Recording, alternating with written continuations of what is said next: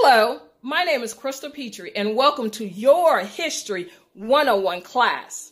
For the first time ever, the National Women's Soccer Team and the National Men's Soccer Team will get paid equal dollars. That's right, you heard me. The United States National Women's Soccer Team and the United States National Men's Soccer Team came to an agreement that everything that the men make and everything that the women make will be split 50-50 right down the middle.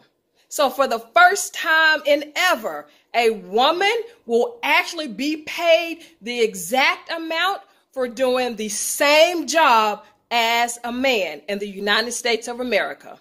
Let me know what you think about this equal pay opportunity that's going on.